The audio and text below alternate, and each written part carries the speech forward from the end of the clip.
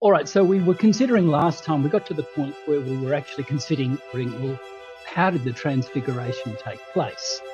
And we proposed a number of possibilities that have been proposed by various brethren in times past, including it was a vision via a dream, or related to that, a vision via realistic presentment.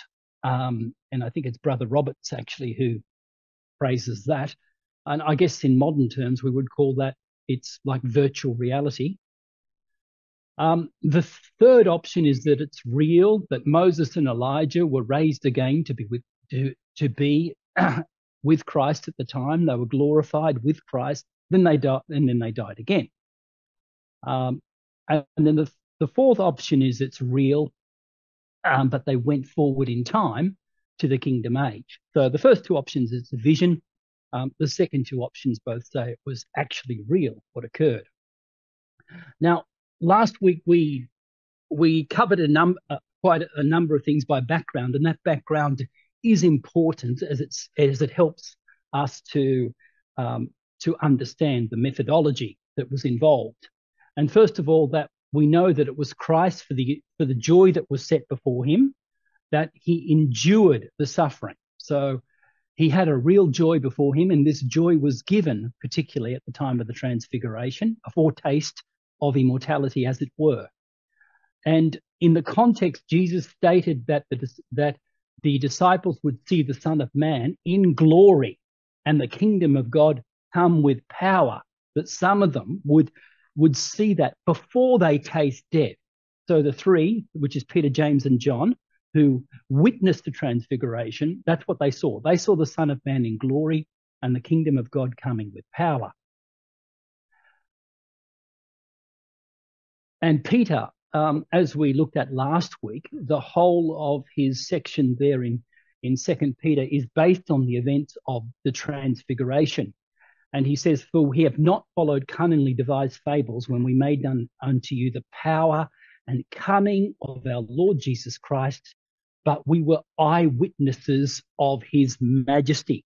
Okay, so they saw that, in reality.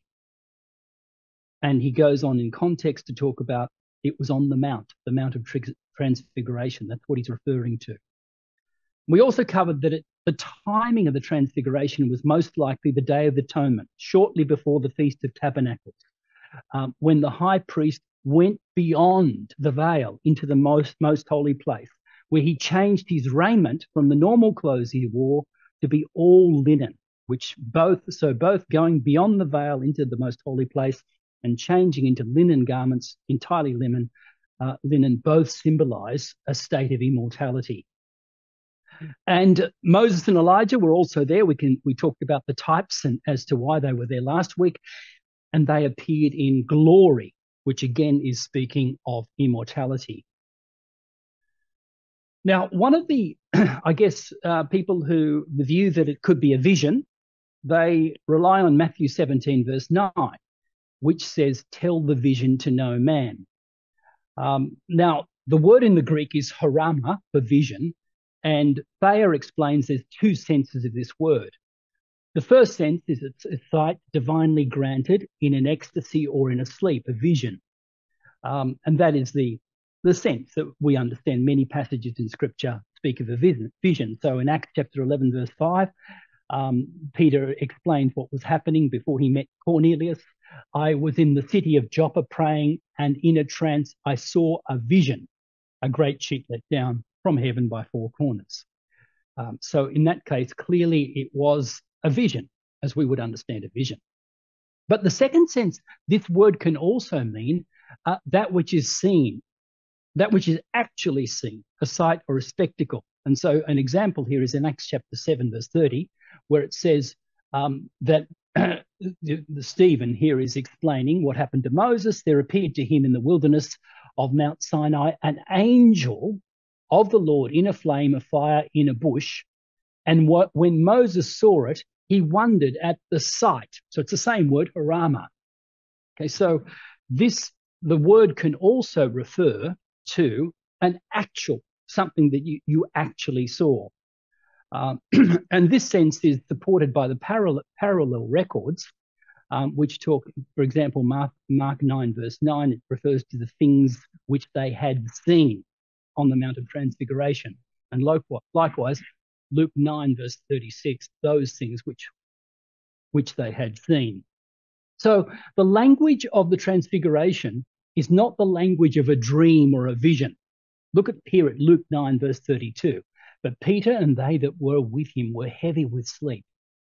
And when they were awake, that means fully awake, they saw his glory, and the two men stood with him.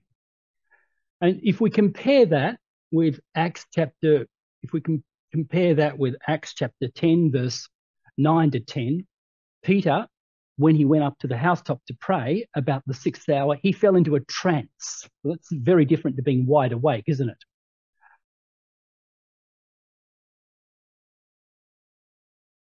And also in Acts chapter 12, verse 9, it speaks of, again, someone, he went out and followed him and wist not that it was true that was done by the angel, but thought he saw a vision. That's when they were released out of prison. They couldn't believe it, but they thought they were dreaming. They thought they saw a vision. And in the case of Acts, the Apostle Paul, when he was called to come over to Macedonia, a vision. We know this one, a vision appeared to Paul in the night, and there stood a man in Macedonia and prayed to him, saying, come over into Macedonia and help us. So these are clearly dreams or visions. That's not a real experience. But in the case of the apostles, what they saw the Transfiguration when they were fully awake. And I guess this is the key, is that it's not a presentation, it's not a vision, it's not a showing, it's a transfiguration. Jesus was transfigured before him. That's a simple answer to the methodology. Whatever option we might propose, it has to come down to this, because this is what the record tells us. Jesus was transfigured before them. Matthew 17 and Mark 9 both say that. And in the case of Luke's account in Luke 9, verse 29, explains that the fashion of his countenance was altered. So what does transfigured mean? What is the word? Well, in the Greek, the word is metamorphumai.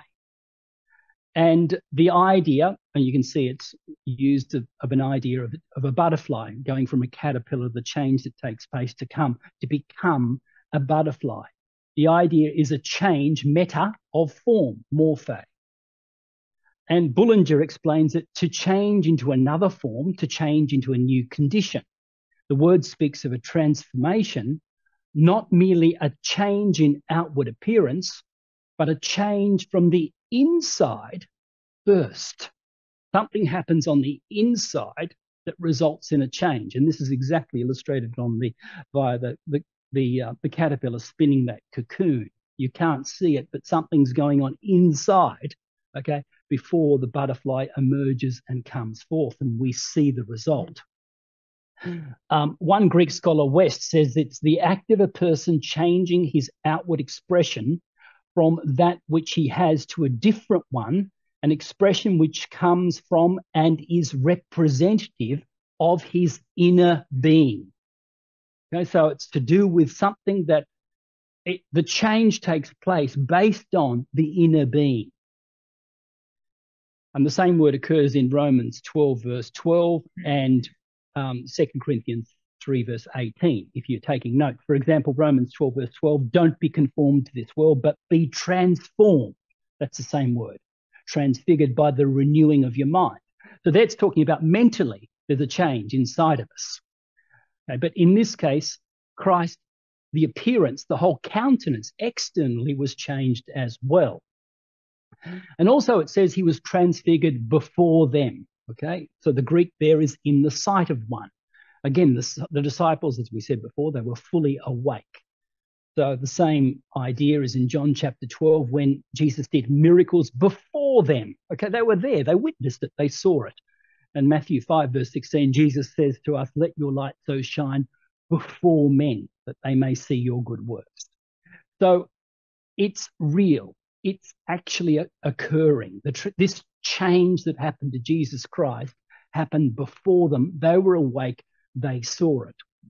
Now, we also look at the key words that were used to describe the change. In the three parallel records, there's the repetition of these words, like the sun became white, became full of light, glory.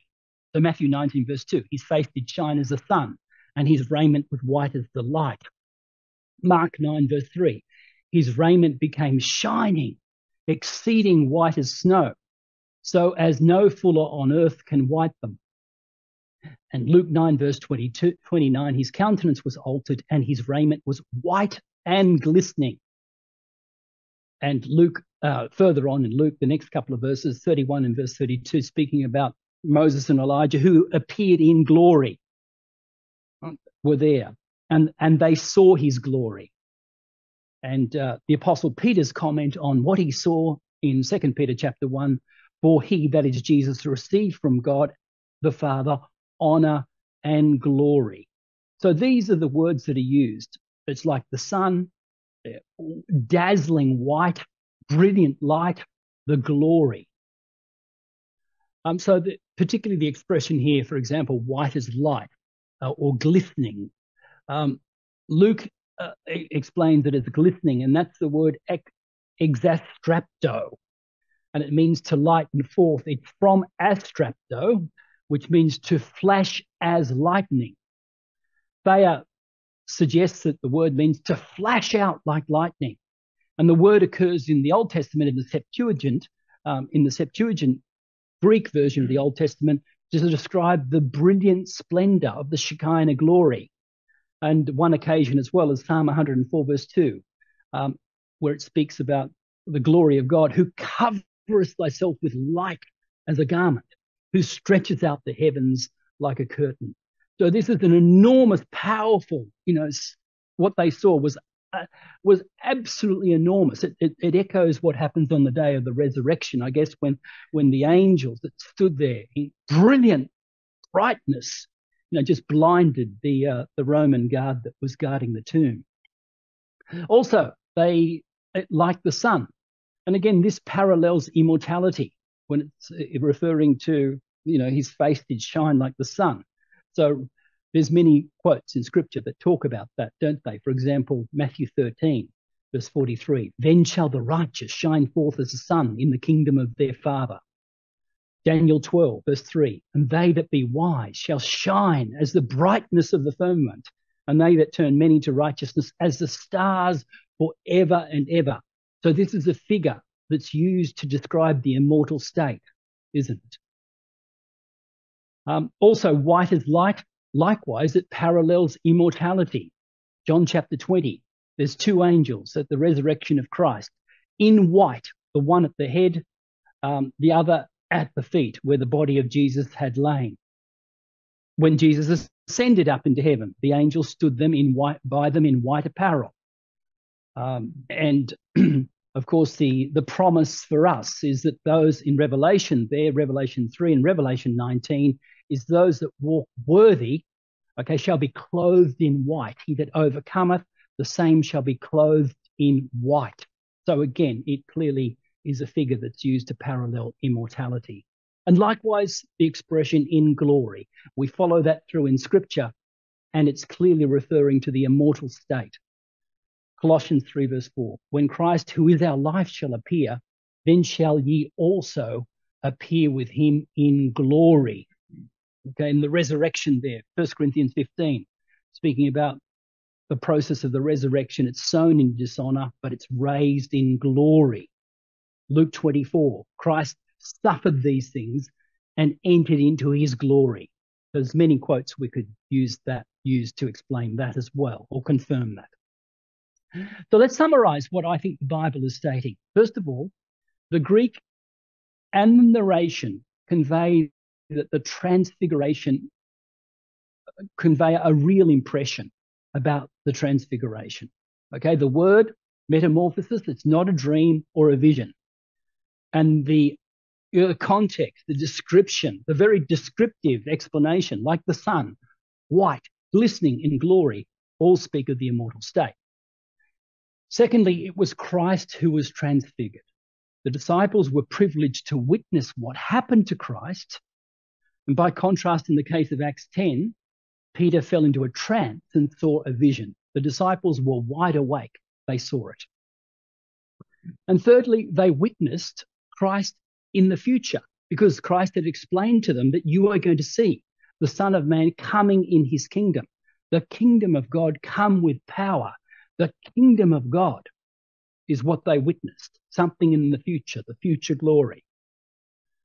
And we learned that the three disciples were, in the first instance, heavy with sleep, but they actually woke up to see Christ's glory. So if it were a vision or a dream, we would expect them to remain asleep, right? Or fall into a trance and then see this. But no, they actually woke up to see this glorious spectacle. Luke's account gives a real impression, doesn't it? Because it says, as he prayed, the fashion of his countenance was altered, and behold, there talked with him two men, which were Moses and Elias, who appeared in glory. And he goes on to say, Peter, when they were awoke, they saw his glory. And later, Peter's reaction, at the time of the Transfiguration, in the middle of it, Peter's reaction was real. He wanted to build 3 tabernacles on earth for the 3 glorified beings he saw.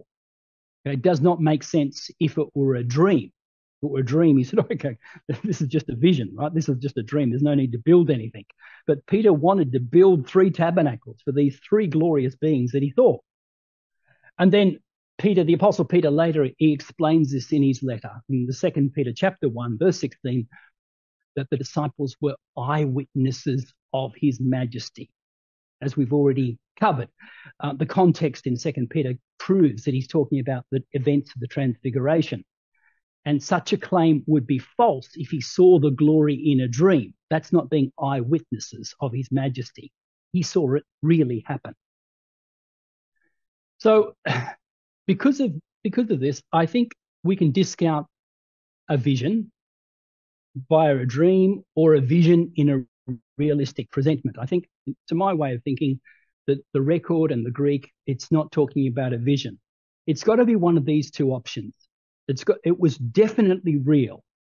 So either Moses, they saw the Christ was transfigured, and Moses and Elijah were raised to be with Christ, glorified, and then died, or it was real in the sense that they went forward in time to the kingdom age. Now, I don't have, there may be other possibilities. There may be other explanations, and I don't want to be dogmatic on this, but so far, from what I can understand and read of the scriptures, this makes the most sense to me, that they went forward in time to the kingdom age. But the important thing is, it was real. Christ was really transfigured. He really did get a foretaste of what immortality was like, and Elijah and Moses were there appearing in a state of immortality as well. So whatever explanation we come up with, we have to work that into it. And I think the best explanation so far is it was real, and they went forward in time to the kingdom age. Now, it's important, related to that, it's important to say that God is not bound by time. Time is a law that God has given to this earth since day one of creation. Now, God set many laws in place for life on earth when he created. For example, the law of gravity, the law of motion, laws of thermodynamics, etc. But time is one of the very first laws he set in place on day one, and it's related to the rotation of the earth. Now, of course, God is not bound by this law of time, no more than he's bound by the law of gravity. He's outside of it. He's backstage, as it were, free to move and operate in whatsoever time dimension he wills. And he's not contained by this problem that we are shackled with, and neither are the angels. Okay, to do God's will and to direct the affairs of nations, time is not a problem for them. And so this is and let's have a look at this from a scriptural point of view, because there's a number of scriptural verses that tell us this.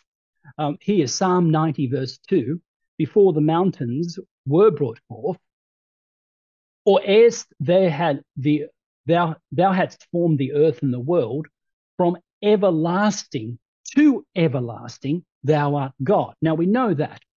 But let's have a look at Hebrews 11, verse 3. Through faith, we understand that the worlds were framed by the word of God. Now, the word world there in the Greek, okay, is aeons, which refers to the ages or time.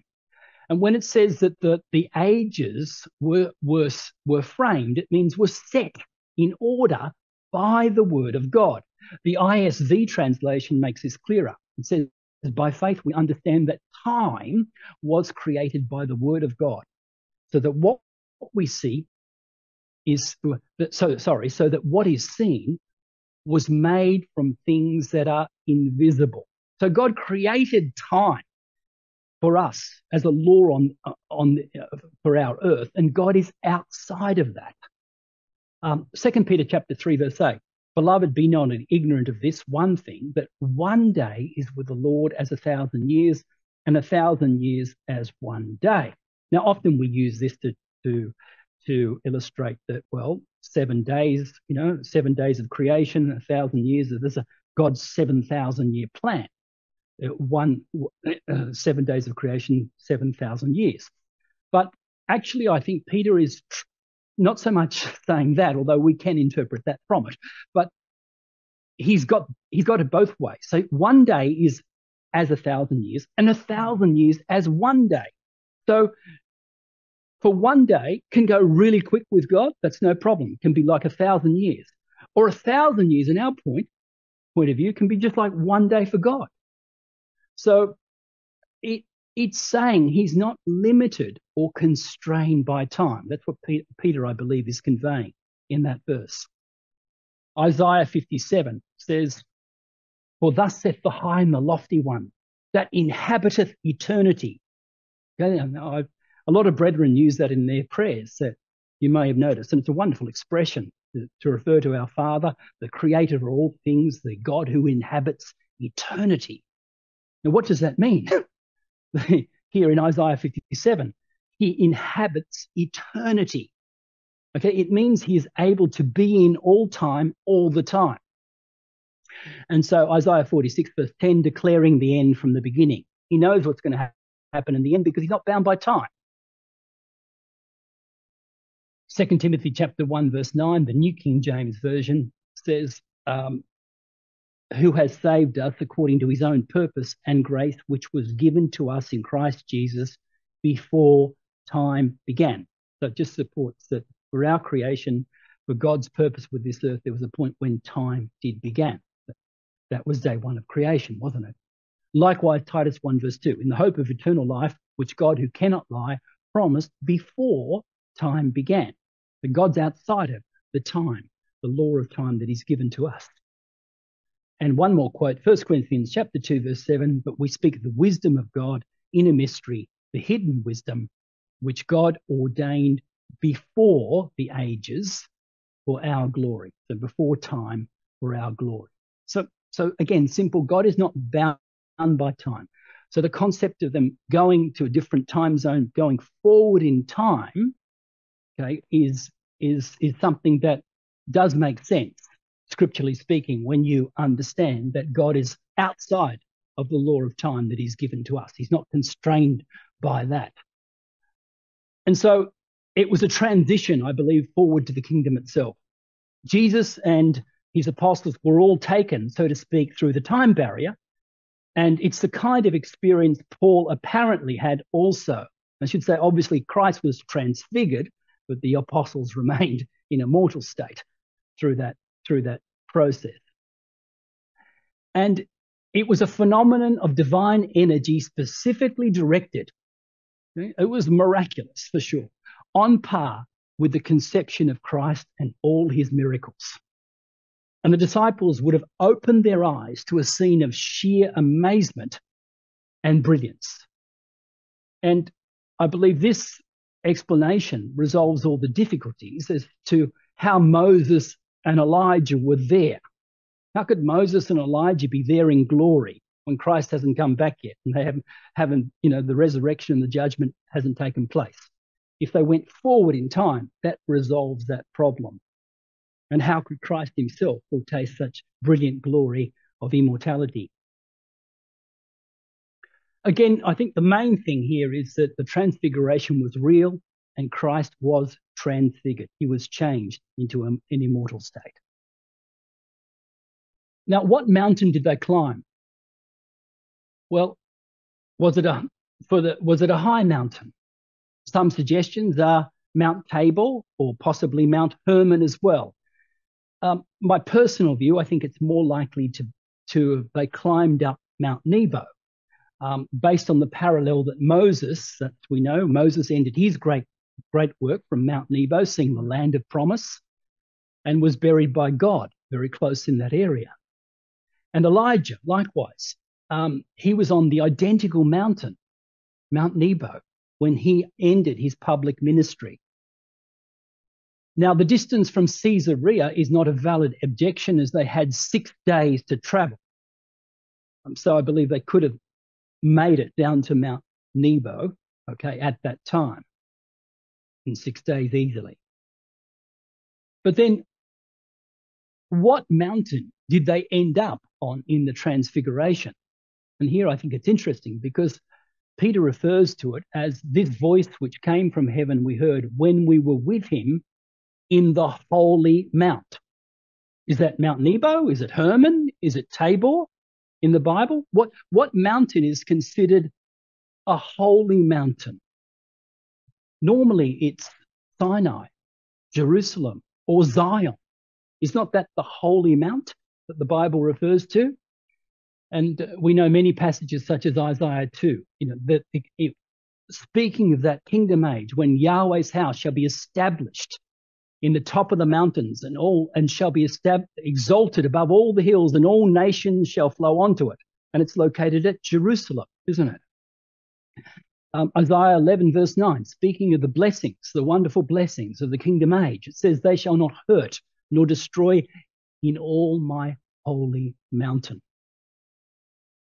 And Zechariah 8 verse 3, likewise, speaks about the time when Jesus returns, when he comes back and dwells in Zion and dwells in the midst of Jerusalem, and Jerusalem will be called a city of truth, and the mountain of Yahweh of hosts will be called the holy mountain. And that's Mount Zion.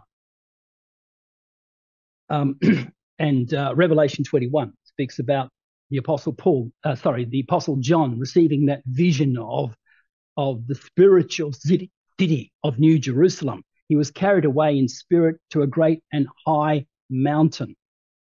Okay, so that the holy Jerusalem. So the holy mount in Bible is more referring to actually the mountain of Zion, okay, where the kingdom of God will be centered in the future. So what I'm suggesting is not only were they transfigured in time, but space. So they started on Nebo, but the transfiguration, when they went through that process, they could have ended up on Mount Zion in the future.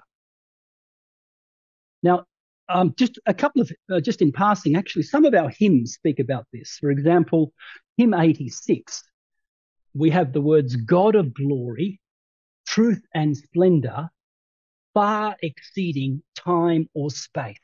Okay, so God's not bound by time or space. Hymn 100 as well. Lord of the circling years, Lord of seasons, Lord of time, Lord of space, Lord of seasons and time and space. May your great name be glorified, the Lord of all grace. And one more, this time in a newer hymn in our orange worship book, number 121. Worship Yahweh, worship the Lord with all of your heart. All ye nations praise his holy name. Unlimited love to God above, not contained by time or space. Will rise on eagle's wings and soar with newfound strength. So this subject is very interesting, and it's our hope as well, because once we become angels, we'll have this ability. We won't be bound by time or space. It's an entirely different dimension, the immortal state. It's wonderful. It's really something that's exciting to look forward to, isn't it? Now, I mentioned before that the word metamorphomai talks about a change, okay? And this word in the Greek speaks about a change internally. So on the left here, the word metamorphume, the change to a new condition, right? An internal change, an expression based on the inside. And as we see, this is used in the Transfiguration account, but in Romans 12 verse 2, be ye transformed in your mind is a mental state, and likewise in 2 Corinthians 3 verse 18. So the other two quotes speak about the internal change. But in the case of the Transfiguration of Christ, it was clearly actually an external change. Now, on the right-hand column, there's another word in the Greek, which is metaschematizo. I can't say that correctly, but it speaks about the change, the meta or mode of appearance, the schemo. So it's the change. This is the word that's used in the Greek to refer to an outward change. Okay, it's something that changes on the outside. And I've got a few quotes to illustrate that.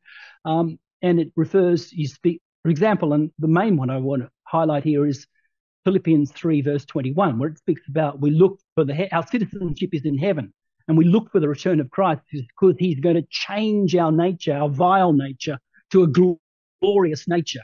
And there's that word. In that case, the change to immortality, it's this word, okay? Metaschematizo, the external change that is used to describe the physical change in this case.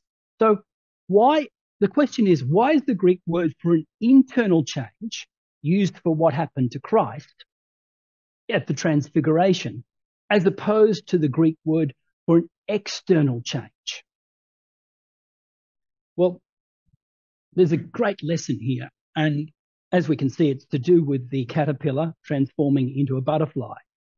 That Christ, because he was different, because he changed on the inside, that was the basis for his external change. So the unblemished character of Jesus is that which was the basis for his transfiguration. It's because of his distinctive character that the words came from heaven. This is my beloved Son, in whom I am well pleased.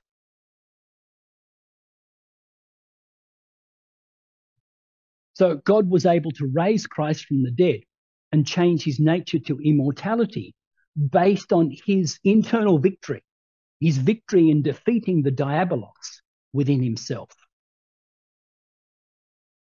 And so the internal change occurs before the external change. And so this is the theme of the theme surrounding the Transfiguration that Christ was stressing to his disciples: suffering first before glory. And so, as we said before, the other instances of metamorphume, the same word that's used for the Transfiguration, refer to the internal change we must make. Okay, 2 Corinthians 13 verse 8, okay, we are changed to the same image from glory to glory. It speaks about that our character, okay, must be changed. Likewise, Romans 12 verse 2. Don't be conformed to this world, but be transformed, metamorphume, by the renewing of your mind. And so if we try our best to do this, we will be rewarded with an external change. This marvelous transformation will be completed when Christ comes again, as Philippians 3 verse 21, who shall change, now the Greek word for the external change is used, our vile body, that it may be fashioned like unto his glorious body. And so in the case of Christ, though, metamorphume is used because his personal internal victory was the basis for his change to immortality. Our case, we can't do that. Okay, we can try our best to do that internally, but we can't do it perfectly. So that's why the external change is applied to us. Thanks to what Christ achieved in himself in defeating the diabolos, okay, he claimed the victory, and then that victory can be extended to us. And so we require Christ, therefore, to externally change us to be part of the Son of Man. And this will be achieved by if we continually abide in Christ and we receive the forgiveness of sins on an ongoing basis. So we have to try the lesson of the Transfiguration is that in order to be rewarded with immortality, we still have to try our best to follow Christ, to internally change our character. And that's the whole lesson of the Beatitudes, isn't it? The summary of the true disciple of Christ, okay, is all these features. Poor in spirit, we've got to realize that we need help. We can't do it alone. Those who mourn, we're upset from God's perspective. The meek are those who suppress their ego. They're teachable. They're bold for God. Those who hunger and thirst after righteousness. They live a life where they're looking forward to the return of Christ more than anything else. They long for righteousness in the future. The merciful, be merciful because you need mercy yourself. Be merciful to others. The pure in heart, abide in the word with sincere motives. The peacemakers, right? Make every effort for oneness with your fellow brother. And finally, expect and endure difficulties as we follow Christ. So we've got to try our best to do this. And if we do this, then when Christ comes, then we will be rewarded with immortality. We can't do it perfectly, but the example is there for us to follow. Now, briefly in the time that remains, I want to just highlight one other aspect of the Transfiguration, and that is the Son of Man. And if we look at the context of the Transfiguration, you'll see that it starts really back in Matthew chapter 16, when Jesus asks the disciples, "Who is the Son of Man?" And that's when Peter responds, "Well, I believe you're the Son of the living God, the Christ." And then later, the Son of Man he began to teach them, he foretells his death and resurrection. Okay? Then we have the Transfiguration. And the Son of Man again foretells his death and his resurrection. Okay, so for example, Matthew chapter 16, we look at it in the context here. After 6 days, Matthew 16, verse 13, Jesus taketh Peter, and he asked his disciples, saying, "Whom do men say that I, the Son of Man, am?" Okay, so that was the context. And Peter answered a wonderful answer at the time, didn't he? He said, "Thou art the Christ, the Son of the living God." And Jesus answered him and said, "Blessed art thou, Simon," which means heard, Bar Jonah.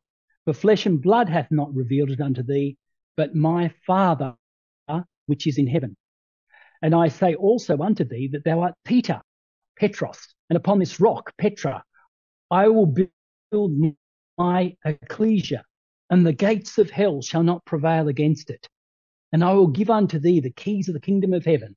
And whatsoever thou shalt bind on earth shall be bound in heaven, and whatsoever thou shalt loose on the earth shall be loosed in heaven." And so that's the context. Now, the Son of the living God, that's how Peter answered, okay? But it doesn't actually explain why Jesus died.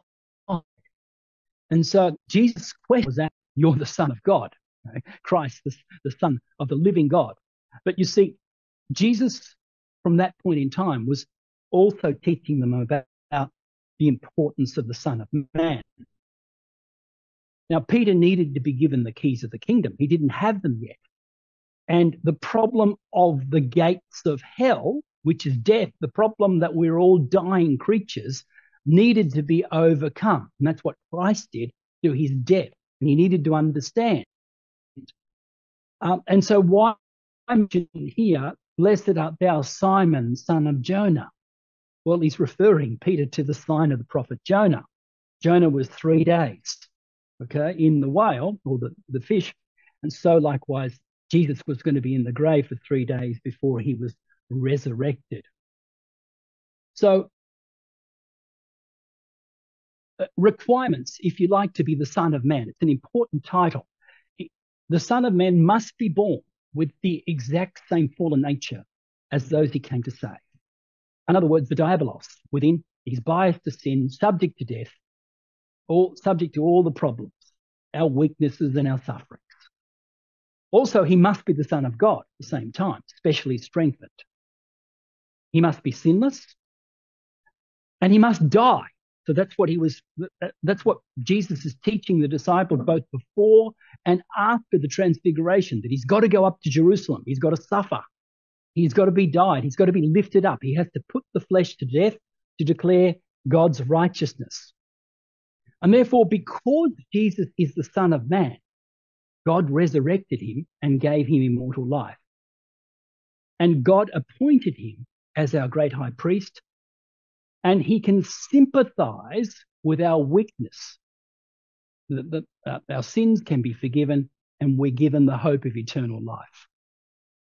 And God has given him all authority to be the judge and the ruler of humanity. And so that's why often when the Son of Man title, Jesus refers to him coming back to the earth to judge. It's the Son of Man, okay, sitting on the throne, judging the world. He doesn't say it's the Son of God, although that would be true.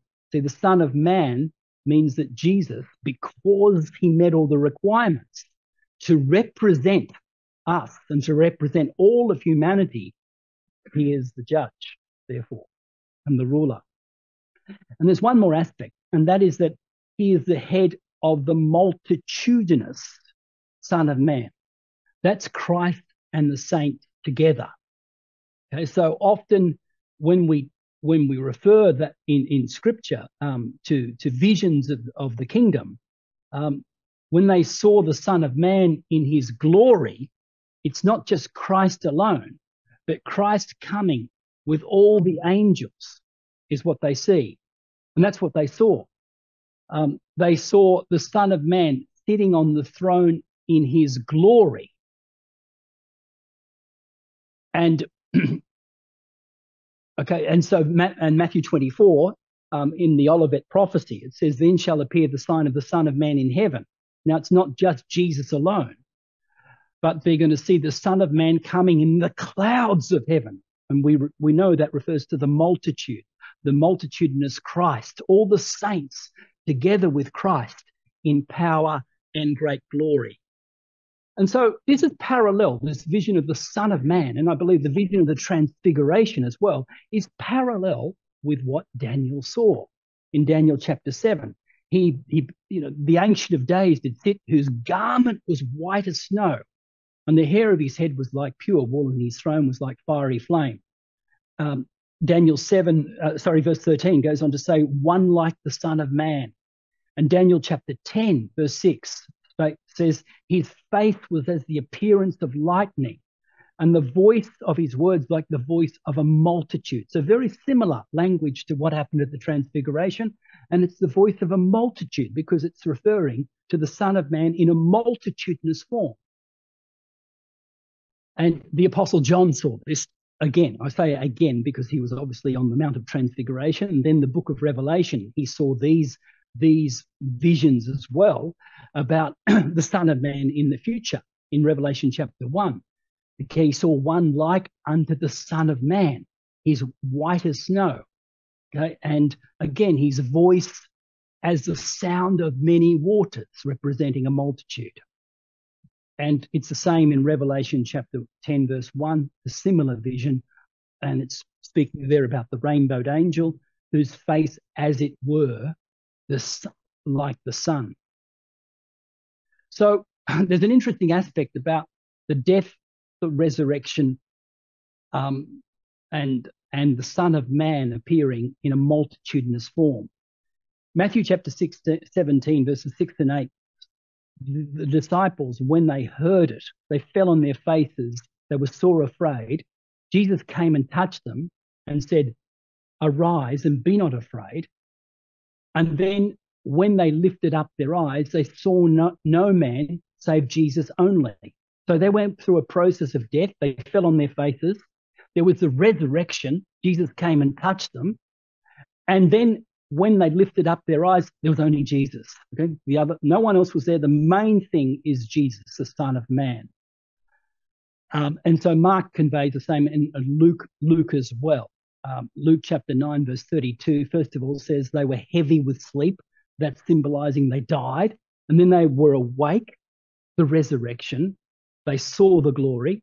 And then at the end of the account, when the voice was passed, Jesus was found alone. After the voice from heaven said, "This is my beloved Son, hear ye him." So Jesus was found alone. So at the end of the vision, we're no longer considering three separate men, just one, the Son of Man, who's the multitudinous Christ. And Moses and Elijah are included in the Son of Man. The disciples, are to be included in the Son of Man. And that's our hope, to be included in the Son of Man. And so there's a number of scriptures that we know talk about that. So Christ was crowned with glory and honor. Hebrews 2 verse 10 says, he's bringing many sons to glory. Is his work. And so, and the Apostle Paul to the Thessalonians says, ye in what is our hope, our joy, or crown of rejoicing?